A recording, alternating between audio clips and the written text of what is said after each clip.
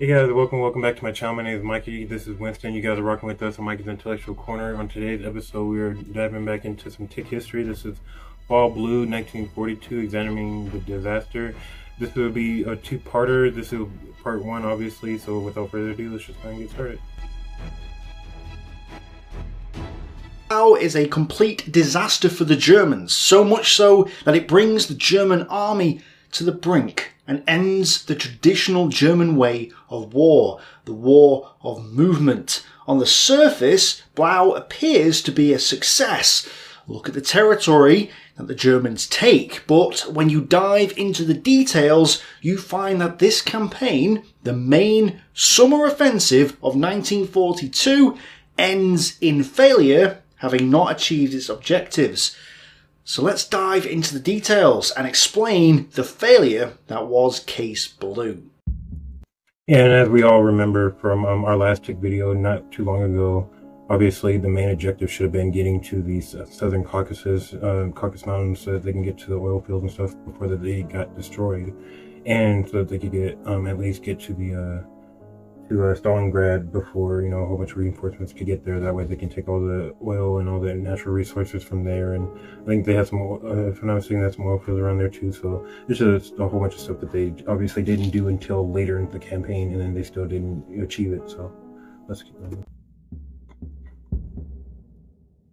To fully understand Blau, we first need to look back at Operation Barbarossa. What happens in Barbarossa in 1941 directly dictates what happens in 1942 during Operation Blau, and it really explains both why Blau became a thing in the first place and also why Blau failed.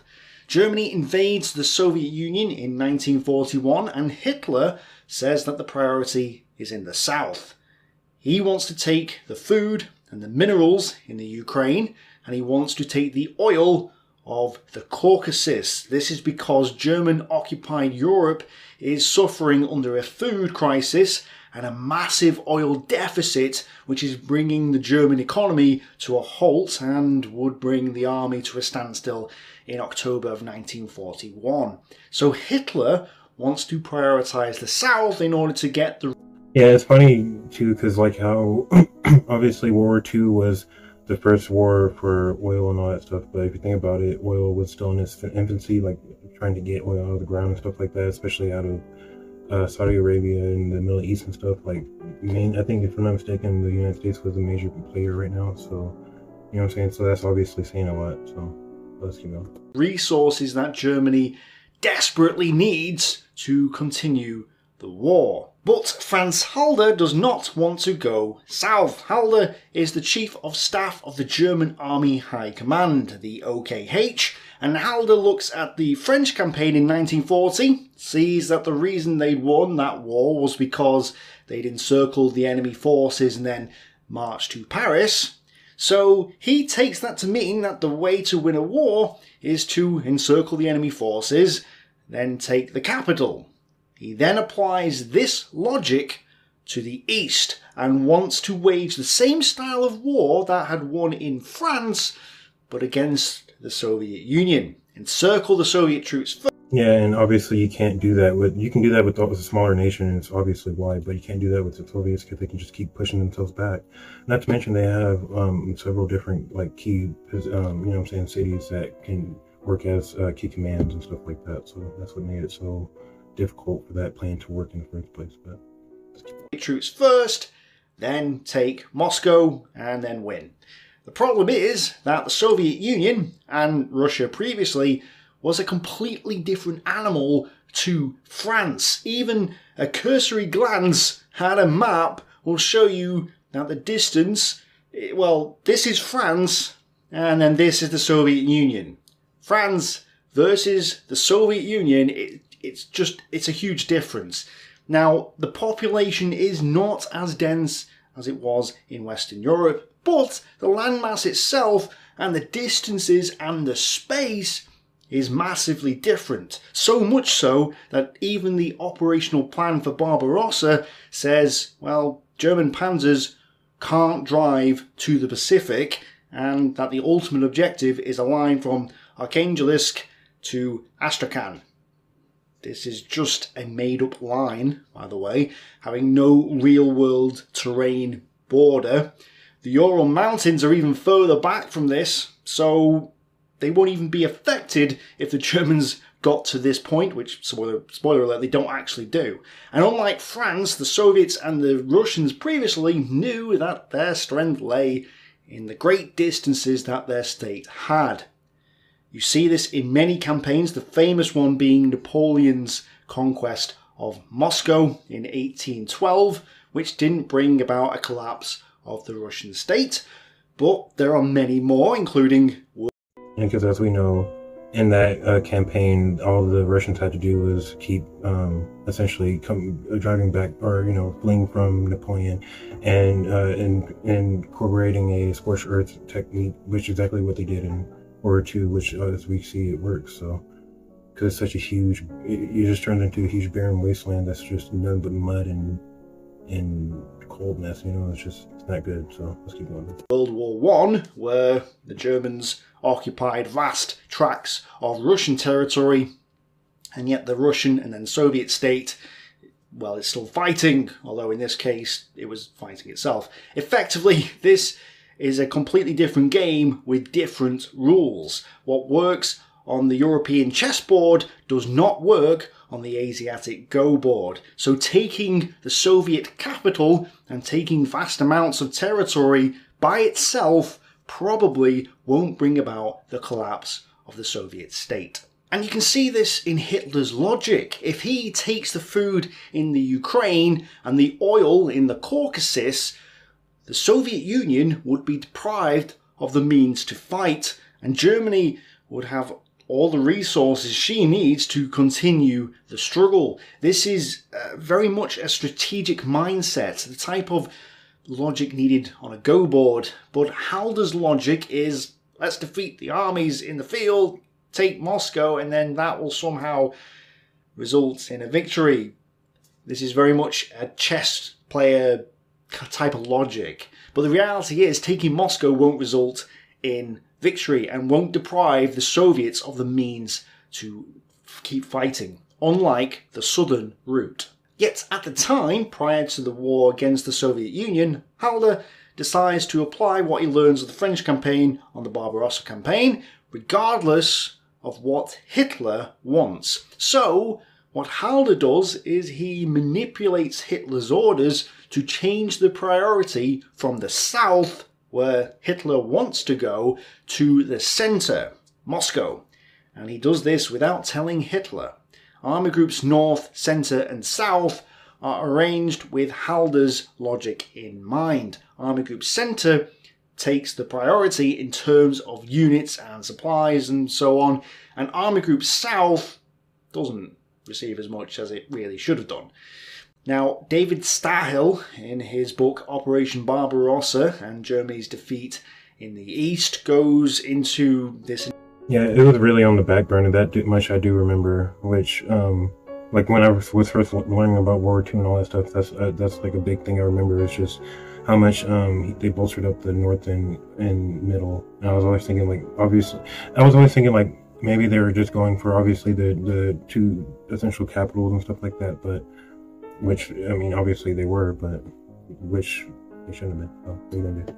In a lot more detail, and I highly recommend it if you haven't read it already. But basically, Hitler doesn't learn of Halder's manipulation and reorientation of the priority of the campaign until after the campaign is well underway. Halder's plan is to make it easier for German armies to move towards Moscow, so that Hitler will then conclude with Halder that Moscow should become the priority.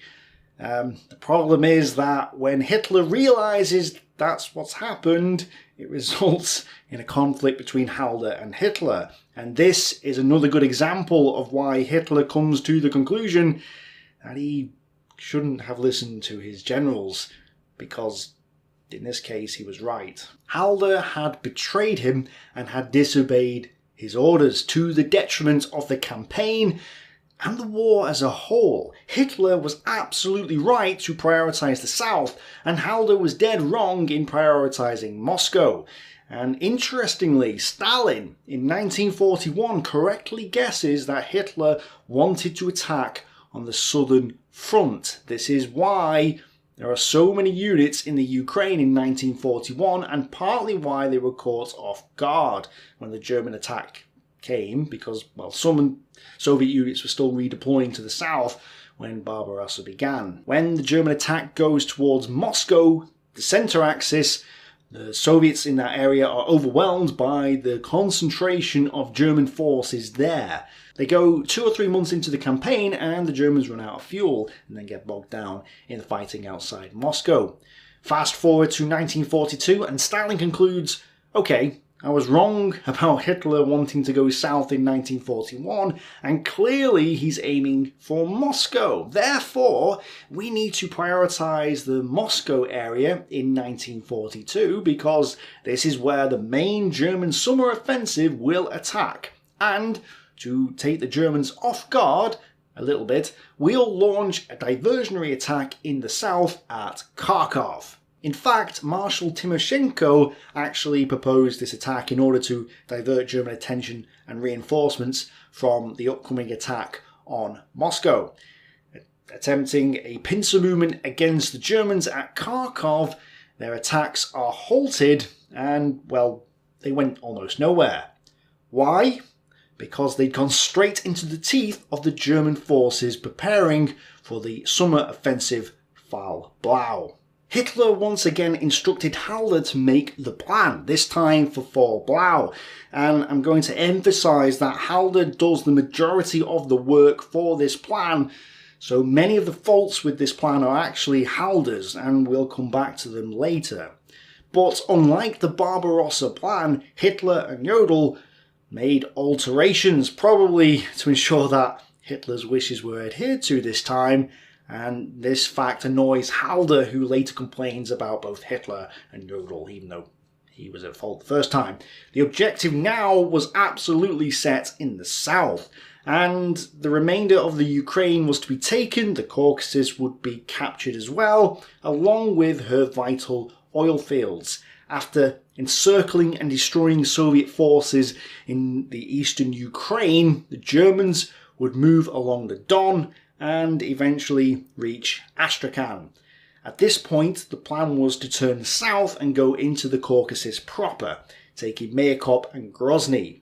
These were 2 major oil-producing sites north of the Caucasus Mountains. Now, a lot of people say that the Germans were trying to get to Baku, but that doesn't seem to actually be the case. In fact, this is why going to Astrakhan was important. If they take Mayakop and Grozny and get them up and running, the Germans would have substantially more oil, and if they take Astrakhan, not only would this prevent Soviet reinforcements from going south, which may actually ultimately help them reach Baku, but they could block oil shipments from the Caucasus going to the rest of the Soviet Union, blocking the oil.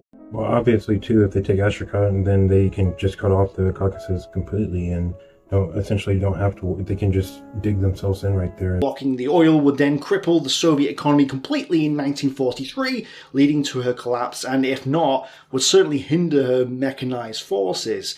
Therefore, Baku wasn't necessary for Blau, and the Astrakhan part of the strategy was to block oil shipments going north along the Volga.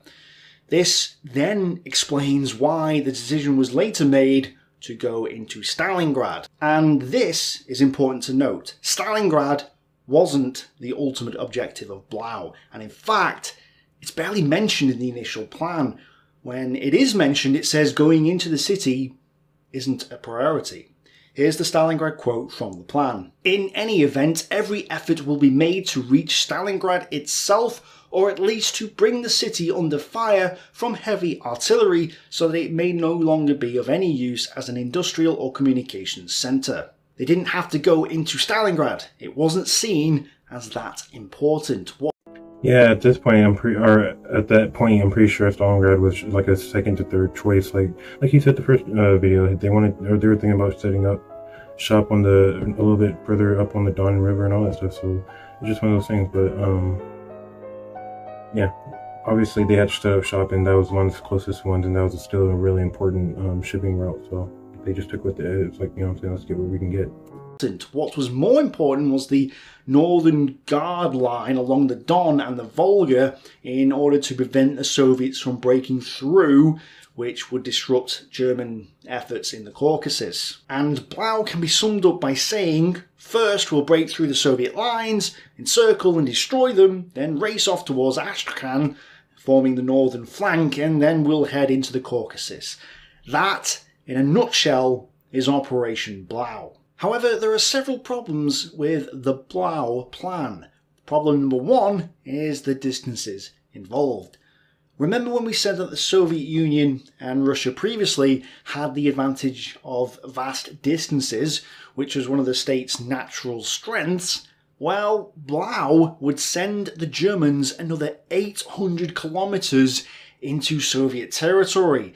And if we bear in mind that the German armies were already at the limit of their logistical capabilities, this would put further strain on German supply. In fact, in November of 1940, the Army Quartermaster General, Major General Wagner, predicted that German logistics could only take them about 500 to 800 kilometers into the Soviet Union before it broke down. He did in fact tell Halder, who ignored him, and Wagner's predictions turned out to be very accurate. The point is that the Germans had already gone this distance in 1940 and had broken down. Now they were planning on going another 800 kilometers in 1942. It's simply madness, utter lunacy.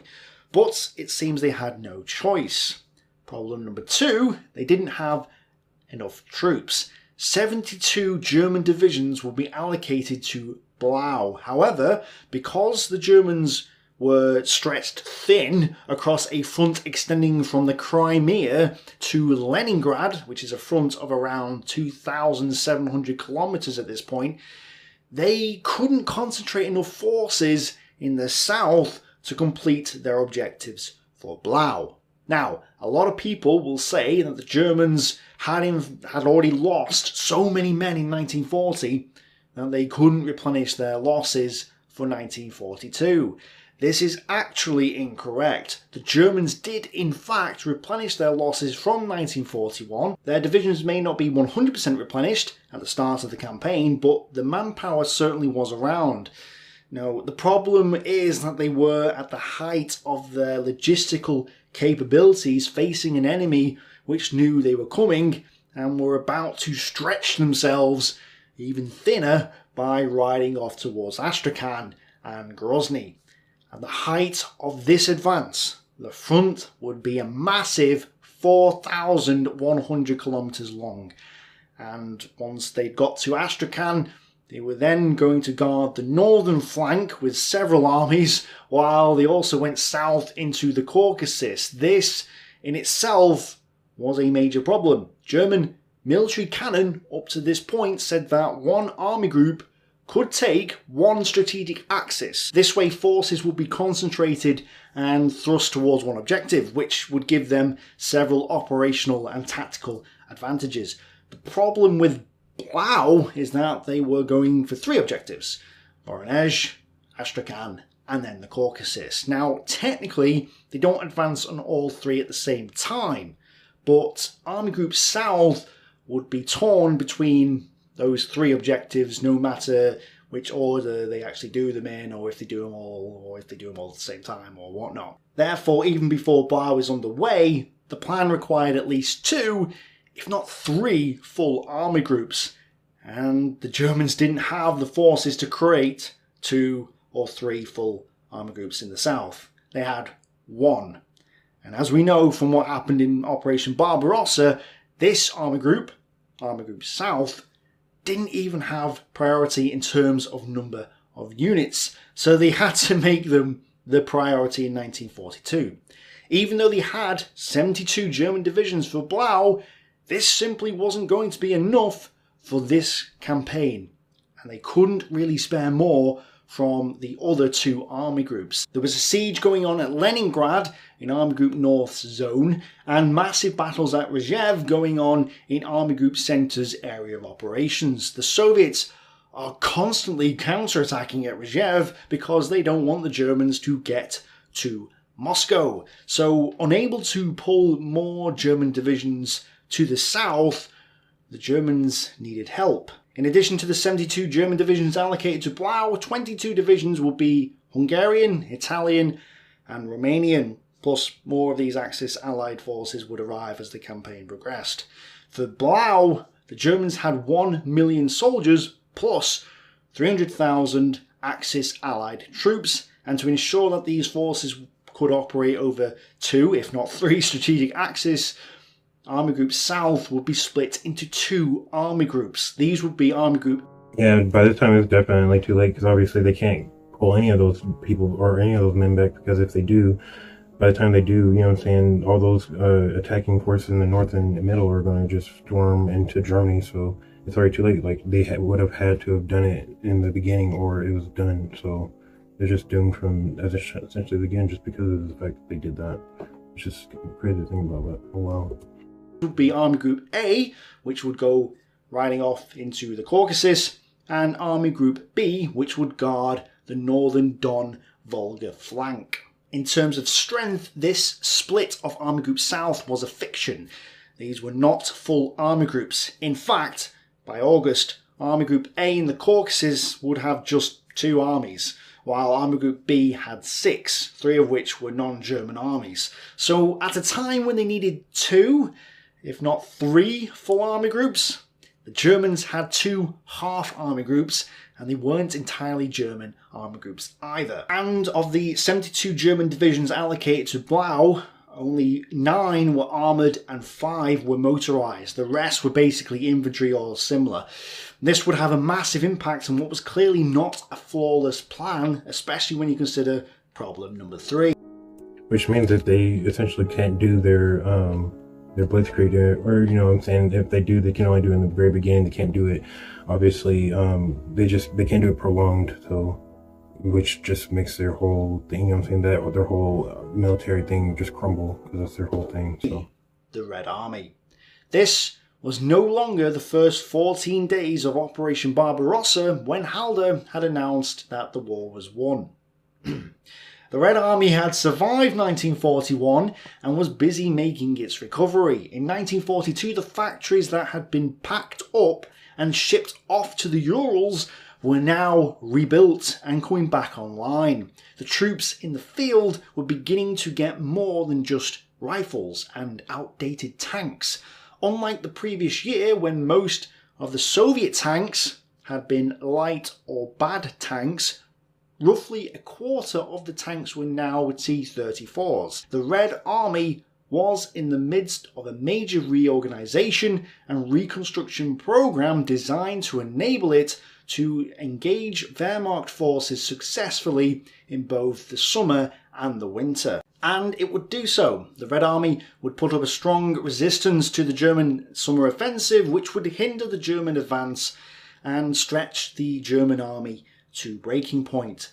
But the German commanders weren't stupid. They actually expected the Soviets to put up a fight, unlike what they'd done the previous year when Barbarossa had achieved complete strategic surprise.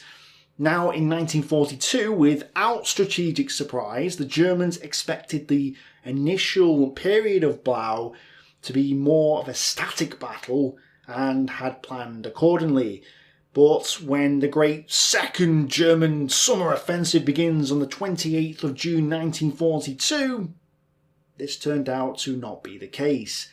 Beating the Soviet forces immediately ahead of them, the German 2nd Army and 4th Panzer Army race off towards their objective for an edge. By the 4th of July, Hoth's 4th Panzer Army had reached the Don in several places. On its left, 2nd Army came up as well, and 6th Army to the south only began to move on the 30th of June, but also broke through the Soviet units with ease. Take note though, This position that Paulus's army had broken through with ease was a position that the Soviets had been constructing for around about 6 months. And Paulus had broken through it without breaking a sweat.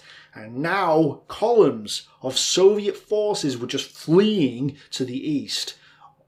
Almost as quickly, 6th Army and 4th Panzer Armies trapped the Soviet 40th Army on the 2nd of July, which was then devoured over the course of the next few days. Up to this point, things had gone relatively well, although the Germans were now surprised how quickly Soviet resistance had subsided. The Soviets had lost control and command of many of their subunits, and the outlook for the Soviets as a whole did not look good. With this, the second phase of Blau began, or sort of. See, von Bock's forces at Voronezh were being counterattacked by a Soviet tank force, so von Bock was reluctant to send forth. I mean, obviously that's why they went for it and went for Stalingrad and all that stuff and kept going, because, you know, they showed them that, you know what I'm saying, we might be able to still be able to take this. But again, like you said, half their freaking units aren't even German, so, you know what I'm saying, once the Russians are able to come back in any type of way, those troops are just going to, you know, turn coat and freaking, you know what I'm saying, save face essentially, so that way they don't get, you know, in trouble. So. Panzer Army south, as was part of the original Blau plan. Hitler became enraged, later going on to complain of how his panzer force had wasted 48 hours sat at Voronezh thanks to von Bock. And this is an issue, especially when you consider that the Germans only had 9 armoured and 5 motorised divisions for this campaign, and that 3 armoured and 2 motorised of these divisions were now tied up at the city of Voronezh. At stake here, though, is a much bigger picture than just a simple little argument. The traditional German way of war said that an army commander could make his own decisions and act on his own initiative. If von Bock wanted 4th Panzer Army for a couple of extra days, then he was entitled to it, right? Well, I'm about to say, and also this isn't, I mean, Nazi Germany isn't really, you know, your typical German, you know what I'm saying, state. Like, obviously they have German values and because they're German people, but it's not the same, you know what I'm saying? This is a total dictatorship. This isn't, you know what I'm saying? Like, it's totally different. No, the objective is to take the oil fields in the Caucasus, not fight a tactical battle at Voronezh, and von Bock is preventing that from happening. Hitler, who has not been schooled in the traditional German Junker officer way of war, does not care about the tactical situation at Voronezh. He has a strategic mindset, unlike von Bock, and he wants 4th Panzer Army to go south. On the 2nd and 3rd of July, Hitler and Bock meet to discuss the situation, and Bock conceded to the pressure from above to release 4th Panzer Army. You hear often how Hitler should have listened to his generals. Well, on the strategic level, his generals were squandering what little time they had to win the war. Another crack in the traditional German way of war. On the 6th of July, Voronezh fell, but on the 8th of July, von Bock sent a message to Halder, and his outlook for the campaign was not good. Bock said that the German pincers would probably close around nothing, and that, in my opinion, Operation Blau 2 is dead. To explain this, basically, Fall Blau was designed as a series of operations rather than just one plan.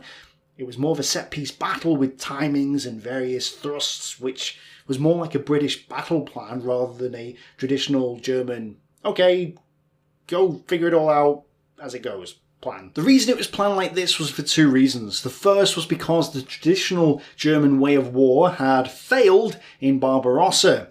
Having your generals ride off into the sunrise on their own initiative is great, but only if you don't leave millions of enemy troops on your flanks or rear. Guderian. So instead of racing off to create massive encirclements, which they couldn't keep a tight ring around, allowing the Red Army to simply walk out of the trap, the Panzer forces now had to create little encirclements so the infantry could do their work. This meant that the generals really couldn't have operational freedom like they'd had before. The two styles simply don't complement each other, and so they were reined in to fight a more classic style of battle rather than a war of movement. The second reason was because they expected the Soviets to fight harder than they'd done the year before, since they no longer had the strategic surprise. The Soviets knew they were at war and knew that the enemy ahead of them could attack them.